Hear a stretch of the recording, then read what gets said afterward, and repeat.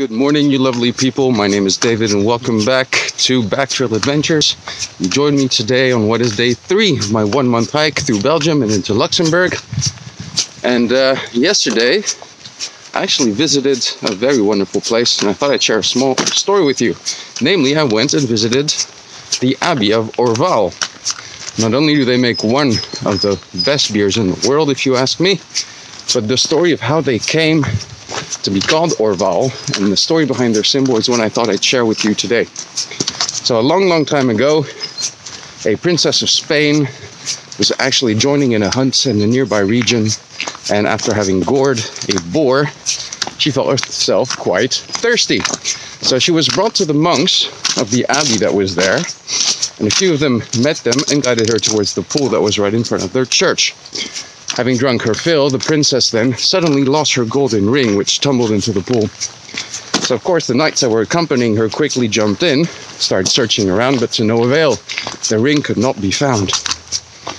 Very saddened, the princess climbed on her horse and prepared to leave, when suddenly a glint in the sun, or a glint in the water, called her attention back to the pool.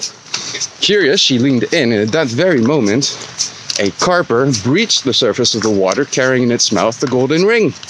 The miracle had occurred. At that point, the princess quickly exclaimed, saying, "This is truly the Valley of God.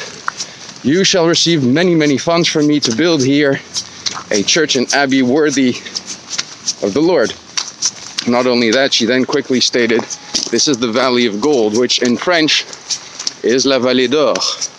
Needless to say, some time later, La Vallée d'Or was transformed into Orval, and to this day the symbol of Orval is a carper or fish carrying a golden ring in its mouth.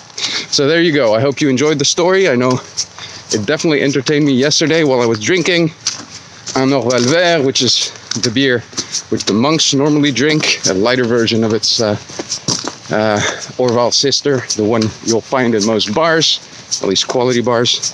So yeah, I hope you enjoyed the story. I look forward to sharing a bit more about the adventures that are to come and the landscapes I'm walking through right now. In the meantime, stay happy.